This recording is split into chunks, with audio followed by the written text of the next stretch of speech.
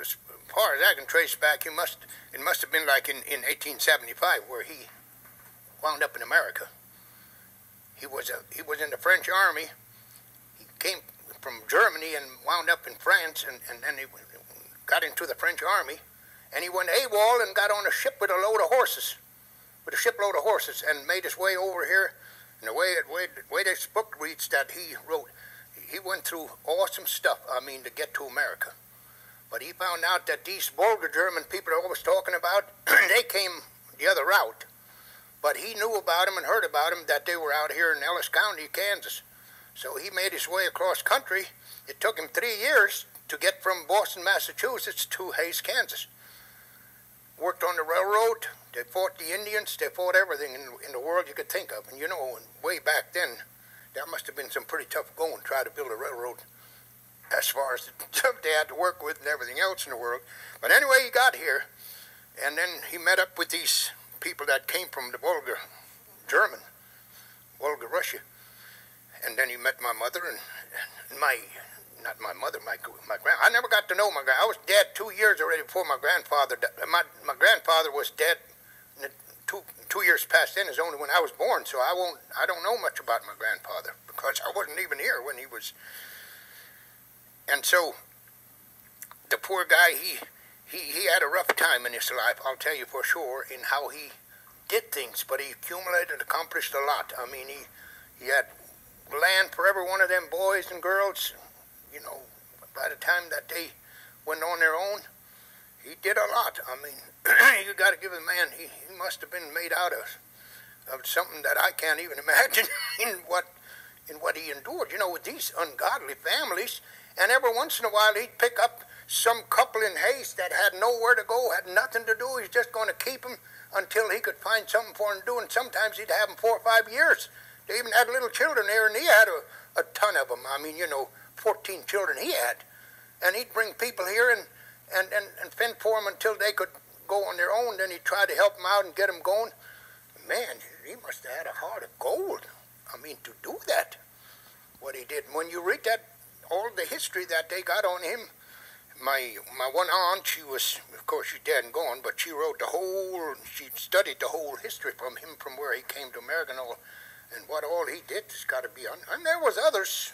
He wasn't the only one. There's other people did stuff similar to that. But what they did is, you just can't believe it. It's unbelievable. So they had to excavate the stone to build this barn. Oh, yeah. And you said they used only the best stone for the barn and the crummy ones for the house. They cut the rock out, and that's why these rocks are beautiful on this outside this barn, with the way they honed them and dressed them up. And the cults that weren't quite, they built a house out of that. They didn't think much of their house. They loved their barns. They thought the barn was more important than the house. Although that was a big house, and we lived in it. I tore that house down. It was crumbling. It was starting to, it was built with, had mud in between the joints and all, and walls were starting to fall over. So I tore the house down and took that house, and it was big and had a lot of rocks. And then I contracted cesspools, build these cesspools for people. For $35, I'd build a cesspool, work a whole week, and furnish the rock and everything else in the world. That's where that whole house ended up, is in cesspools. Woo! You wouldn't do that now for $5,000, I wouldn't. Tell us about some of the bands that played here. Oh, God, there were just so many of them that it's hard for me to think about the whole deal. But like I told you before, down here at Lawrence, Kansas, they had 5 bands, and the Red Dogs and the Blue Things, and they were traveling bands. And I told them before there they had a road man by the name of Kerry Igor. He was the awfulest thing I ever seen in my life for a human being. He was the meanest man that God made, and that includes Saddam or anybody else. He was mean. And he'd be their road man, and they'd play on percentage of the gate, and then he'd stay out with the Frida and the girls to watch the gate, and he'd stand up there sometimes, and so many kids snuck in through the trunk. They'd lay in the trunk, and that guy was so big, he'd take any car in the world, he'd go right up behind it and pick it way up and let it drop, and then he'd listen on that trunk to see whether he was anything in that trunk. And every once in a while, something would rattle in there, and they had opened the trunk, and when they seen him, they nearly died of shock when they seen that enormous humanity of a man. I mean, he was fierce. He wanted to bet me $100 that I could take all the maize I wanted to, and he'd go to the back of that barn, and I'd use that maize, and he'll come and take me. Boys, and if you ever had maize, I had people shooting maize in my face here. God almighty, I mean, that's awesome. Oh, God almighty, I mean, you get completely blind and complete breathless. You don't even know what in the world ever hit you. It's so awesome. Well, tell us about Janice Joplin. The what? Janice Joplin. She was. Well, yeah, she was still here, but she died just shortly before the band showed up here, but she was dead by then. She would have been here hadn't she did what she did. So we missed her in playing here, or acting here, whatever her part was. So we didn't ever get her in here.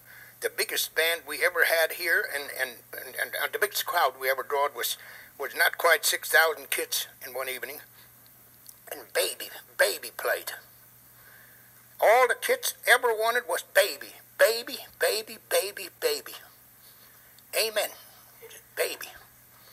God, yeah, man, I got so sick of hearing about Baby, it wasn't even funny. And once we had Baby, but then I had a band one time I hired out of Nebraska. They were somewhere out in Nebraska by the name of Godfather, and they were highly advertised. See, the only way we advertised was over KOMA, Oklahoma City. That was it. That's all the kids, their radios were on in the nights when they messed around, screwed around, whatever they did. They had KOMA, Oklahoma City. So they always knew what went on at the Rock Haven. We'd advertise through them. Because that was great advertisement for us. And God Almighty in heaven